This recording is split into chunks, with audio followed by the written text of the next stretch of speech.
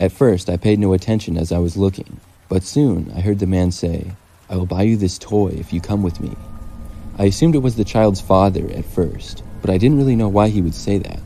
I couldn't really make out what the kid said back to him, but I heard the man then say something like, "Your mom said it's okay." Then, I just had the crazy thought that maybe this wasn't the child's father. The man started saying, "Come on, let's go," a couple of times. I heard him starting to walk to the end of the aisle. I just had a really bad feeling about it. At the time, I didn't know if I was just being nosy or if I should do something.